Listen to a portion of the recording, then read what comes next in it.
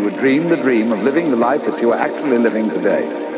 That would be within the infinite multiplicity of choices you would have, playing that you weren't God.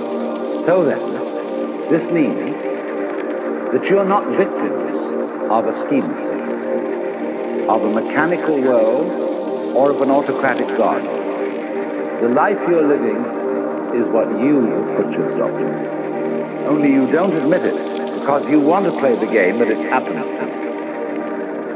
Because if you play life on the supposition that you're a helpless little puppet got involved, or if you play it on the supposition that it's a frightful, serious risk, and that we really ought to do something about it, and so on, it's a drag.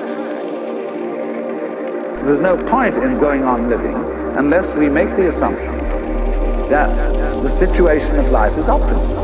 And it makes you realize, you see, how great things are. So in this idea then, everybody is fundamentally the ultimate reality. Not God in a politically kingly sense, but God in the sense of being the self, the deep down basic whatever there is. And you're all that, only you're pretending you're not.